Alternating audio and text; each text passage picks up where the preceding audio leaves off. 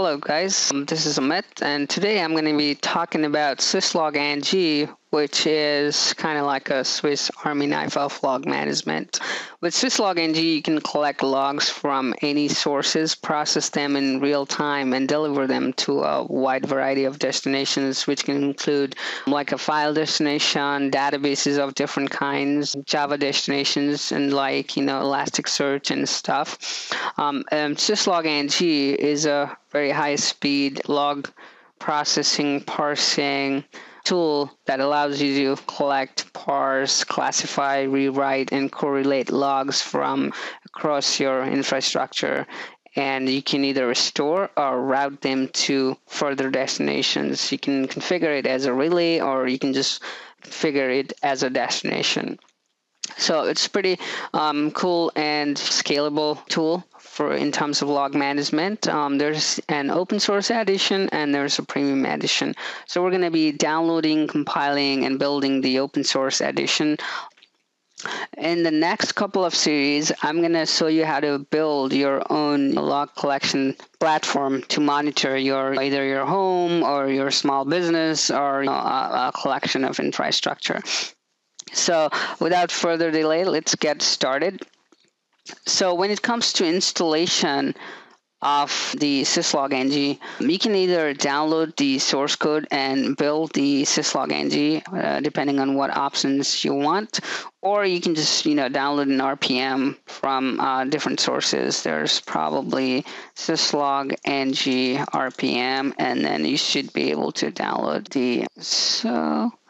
Here you go. There's probably third-party binaries pays, and you can find RPMs for different operating systems.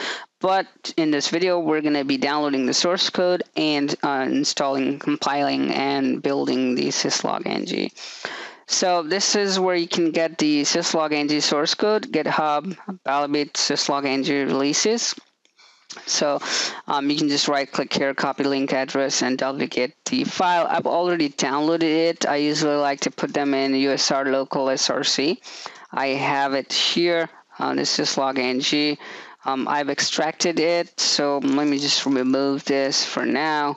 And you can always tar -exvf syslog-ng.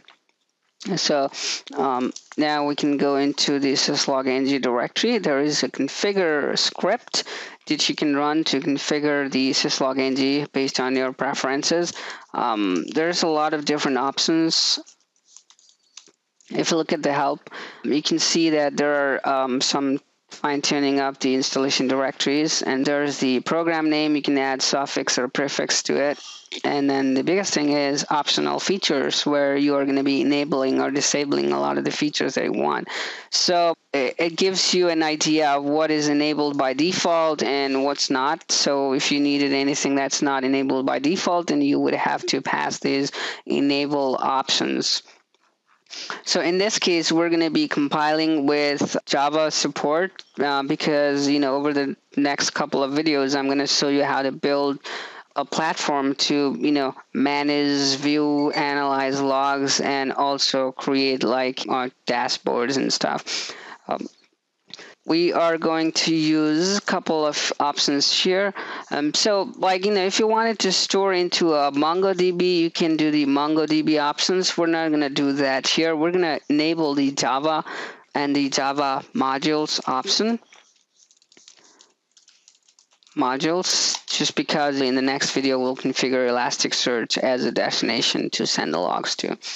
Then you can also do the enable GeoIP2 parser. So here's the enable GeoIP2.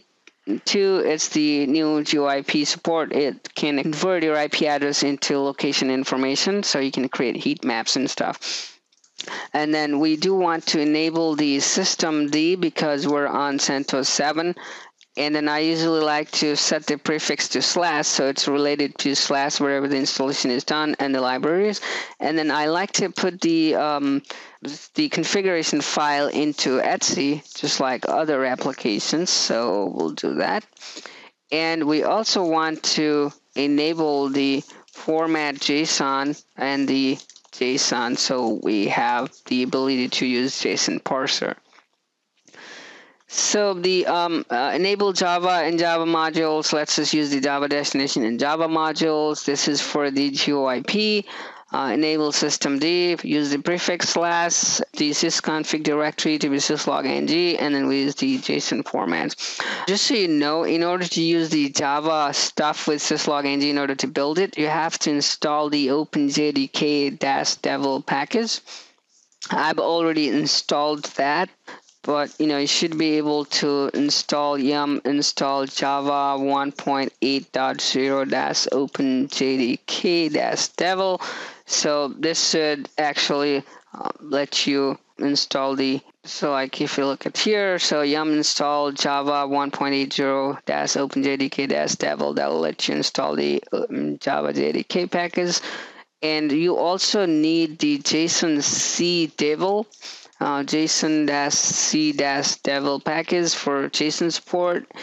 And one more thing is you also need the Gradle to be able to build this syslog-ng with Java module support. So in order to install the Gradle, you're going to have to download Gradle.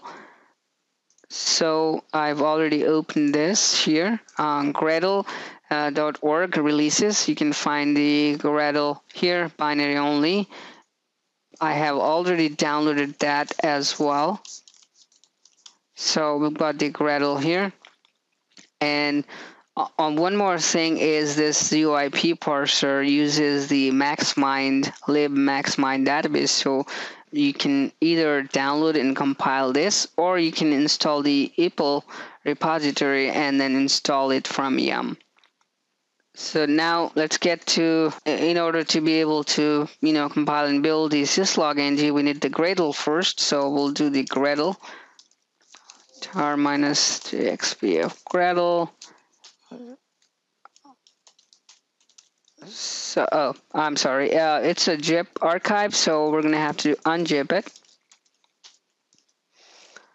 That's it. So Gradle, here we go into that. And so actually this already comes with a binary package. You don't really have to build it. So you can just, export the path.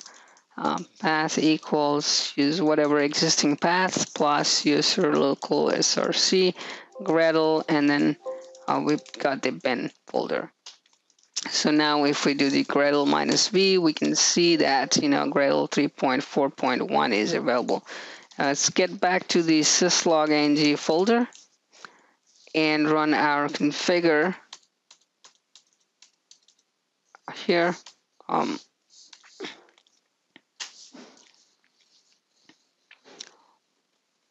We'll go ahead and configure it with all the options that we wanted to build with. You can see what is being configured. So the 3.18.1, and then all these different features that we have enabled. So we've got the server mode. If we look at here, systemd support none, label Mongo client options yes.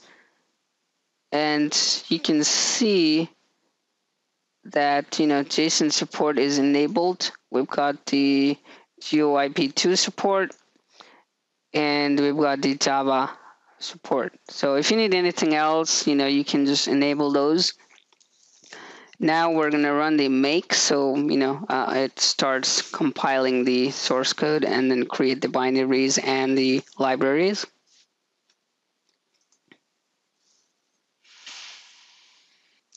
So the Gradle's downloading all the required modules and stuff for the Java support.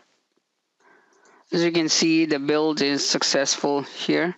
You can see the build is successful. So we can go ahead and, so the build is successful. So we can go ahead and make install now.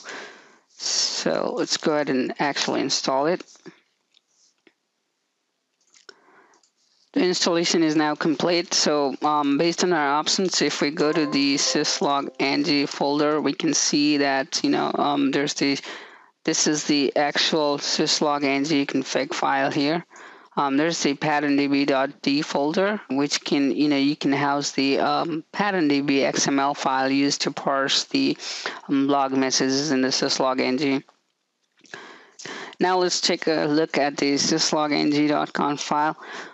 There's basically, in a very basic setting, there's three major components: the source, the destination, and the log statement.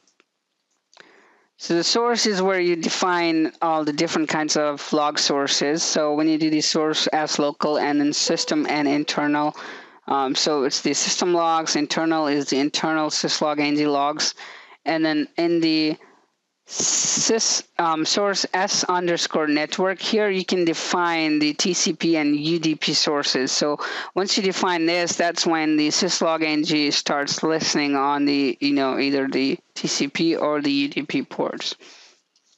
We will try and do that in the next video, but for now, let's just continue with this. The destination D local, it defines here, in this case, it's defining var log messages as one of the destination, and then the var log messages -kv.log with this template is the second destination. So it's basically sending all the logs in a key value pair into this destination. And then the log statement actually connects the source and the destination. So in between here, you can do different kinds of parsing. You can do correlation. You can do alerting. You can do a whole bunch of different things. We'll cover those in the next videos as we proceed further with our setup. So this is how syslog-ng is compiled and built, and this is the basic, syslog-ng configuration that ships with the installation.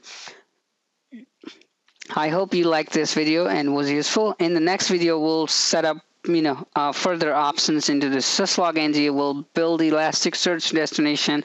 We'll build the Elasticsearch, and we will send logs into Elasticsearch, and we will install Kibana as our front end to manage, visualize, and analyze the logs.